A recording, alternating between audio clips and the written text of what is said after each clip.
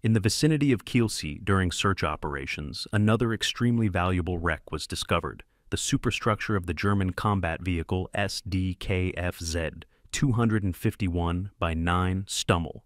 This variant of the well-known Sd.Kfz 251 armored personnel carrier was adapted to serve as an assault gun, equipped with a 75mm WWII cannon, primarily used to support infantry and fight against lightly armored targets.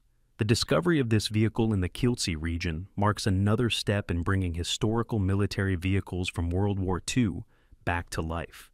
The Sd.Kfz 251 by 9 version, also known as the Stummel, was introduced into Wehrmacht service in 1942. This vehicle, like the standard Sd.Kfz 250, was used for transporting infantry, but in the Sd.Kfz 251 by 9 variant, instead of the standard armament, MG-34 machine gun, a 75mm WK-37 gun was mounted, which allowed for more effective engagement of enemy positions. This modification enabled the Stummel to support German units in more advanced combat operations, especially during fighting on both the eastern and western fronts. After the vehicle's superstructure was excavated, a team of researchers and military vehicle specialists began a thorough analysis.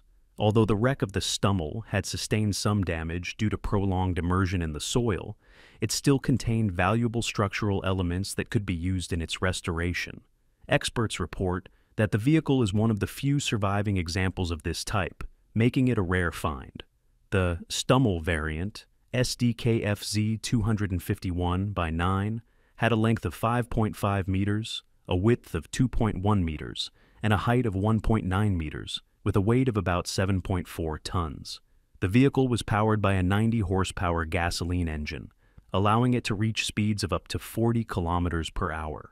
Its armor, up to 14.5mm thick, protected the crew from small arms fire and shrapnel. Additionally, the vehicle was capable of overcoming terrain obstacles, making it highly versatile on the battlefield.